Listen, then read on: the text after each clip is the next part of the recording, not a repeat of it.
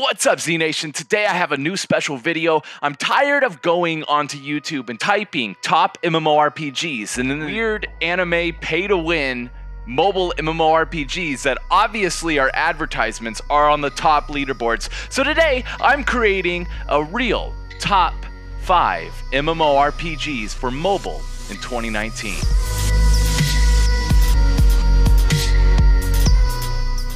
Ancients Reborn is a great mobile MMORPG. It has everything you can want, from mining, player versus player, killing bosses, doing raids, having a guild. This is a great mobile MMORPG. Oh, and we found my old account! Level 38. I am still on this game, guys. I haven't played this in so long. It is such a fun game. If I remember right, it's just a hit. This is a fun mobile MMORPG, and I can just see myself getting back lost into this. Koi Online. Now, this is a great mobile MMORPG, and I'm sure most of my subscribers already know that I have been playing this game for a long time. I still actively log on and try and just see how the community's doing, what they're doing, what are they leveling, what's the new stuff. There is a couple of new things like the new town. Ricardo and has built up this new town, so now there's new cities. The new updates are great. It still isn't enough to bring me back of 2 years of no development. So I can't really blame the developer to like wait for 2 years. But now that the map's here, it's great. I guess there has been active developments in the game since this release, and Ricardo has updated a lot more stuff to Koi Online. It's a great mobile MMORPG. Now, number 3 is the current one that I'm playing right now. It's Curse of Eros. The reason I don't play the top 2 as well, I don't make videos on those games, because the top 2 are the top 2 for a reason, and you guys will see it. Now, Curse of Eros is a great mobile MMORPG, still in early development, but still, look at this player base. It is absolutely active, and people are on all of the time, especially now the developer Bart has implemented task boards, kind of like a quest list that you have, but it keeps repeating with different quests based upon your level. I'm level 73. I have been playing this game. It's a fun mobile MMORPG. There's a lot of monster bosses, there's PvP, active development, like I said, and the game is just growing and growing. When I first started playing this game, there was only one monster to kill. It was very slow. Number 2 in my top mobile MMORPGs. The reason I'm recommending this to you, nothing like those pay-to-wins that you see Mobile MMO Byte making videos on.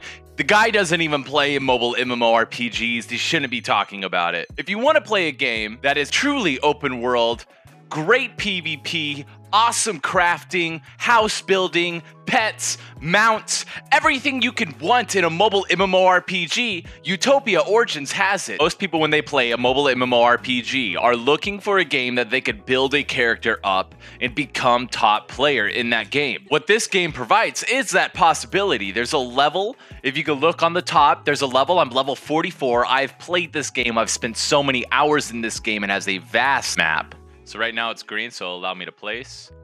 And boom.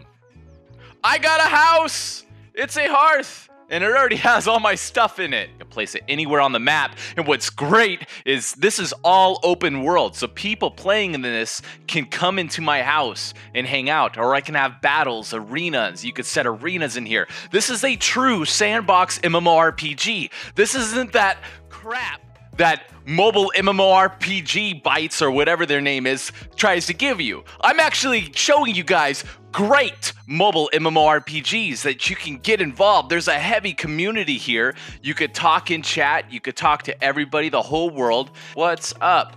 You could talk to anybody on this server. There's tons of different servers. It's kind of like World of Warcraft in that point, but this is as close to Ultima Online as you can get. If you guys know, Ultima Online is a real old sandbox MMORPG where you can ride pretty much any mount and have houses. This is pretty much like that, except for it has a world chat. The graphics are better than Ultima Online, and this is a mobile game. I need to play this some more. It's such a game that you can get immersed in. It's a game that you could play for hours and hours, but it only feels like 10 or 5 minutes have gone by. It's a great game, and I don't know why people don't recommend this. But moving on to RuneScape. A game that I've grown up on, probably plenty of you guys have grown up on, and you guys already know about this game, so you know if it's in my top 1, you should probably go re-download the game and start playing it, because this is the most active mobile MMORPG, and everyone pretty much already understands the battle system. Look at this, this doesn't bring it back.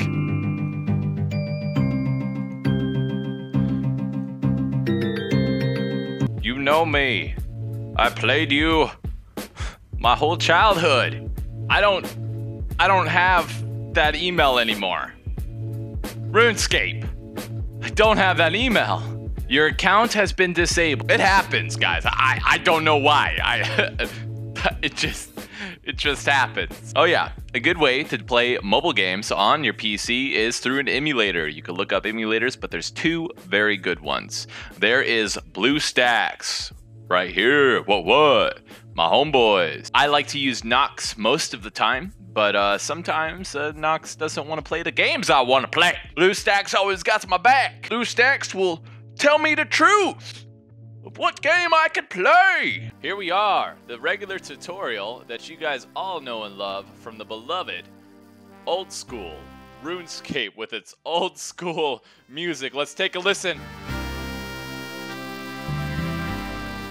Now, what's great about RuneScape Mobile is it intertwines with the PC version. So people playing on PC are also playing with people on mobile. So it's the same servers that they're running through. So you could play RuneScape on your phone and be playing with your grandma who's on her PC.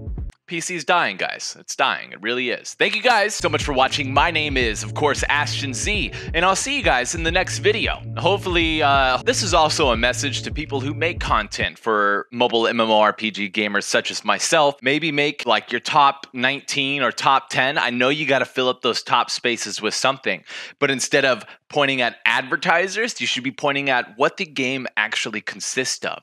Does this consist of something that do mobile MMORPG gamers actually like paying $300+ to be the top player? No.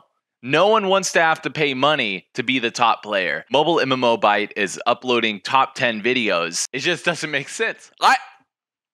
I watched those. I've downloaded some of those games, and there hasn't been one single time where I've uninstalled that game. I have always uninstalled the game that MMO Byte has recommended. So hopefully today I have cured that and fixed you guys up with some pretty good games. I'll see you next month. Thanks for watching. My name's Ashton. Bye-bye.